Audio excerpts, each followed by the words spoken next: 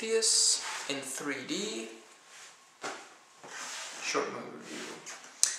Two scientists have discovered numerous very similar carvings on cave walls. Now, since these different people could not have been in contact with each other, this points to a common creator, basically. And yeah, it left a track, and they've now, traced that, and the movie from that point on is about them exploring the planet that they found, which fits with the carvings.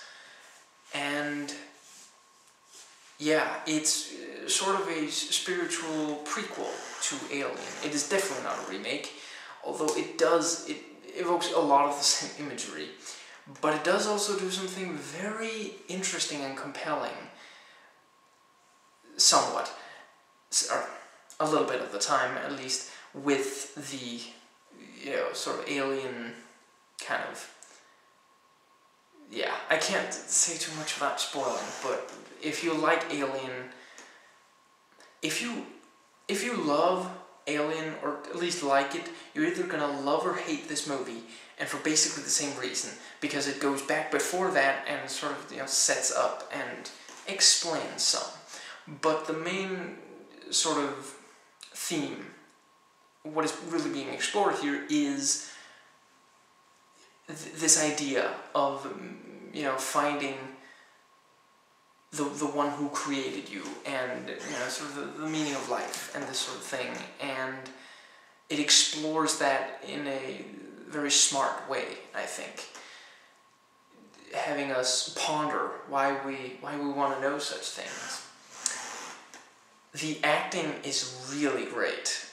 Noomi Rapace as the, one of the two scientists. We have Charlize Theron as the Ice Queen, who, basically heads the expedition.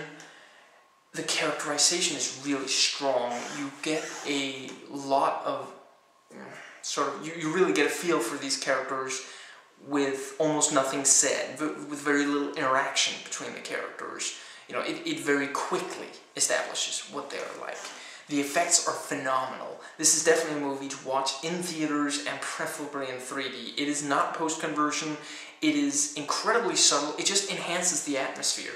It is not gimmicky 3D at all. It is the least gimmicky 3D I've ever seen. Which, 0% basically. And the audio itself is also well worth, watching in the theater for. It does use some of the same, it goes to some of the same places that Alien and Aliens does. And some of that is a bit regrettable. It's a very compelling horror thriller with some sort of action adventure scenes. And there's at least one scene in this which is very, very Alien, but it's new. It's different than anything we've seen in the other films in the first four. And that scene alone is worth watching the movie for.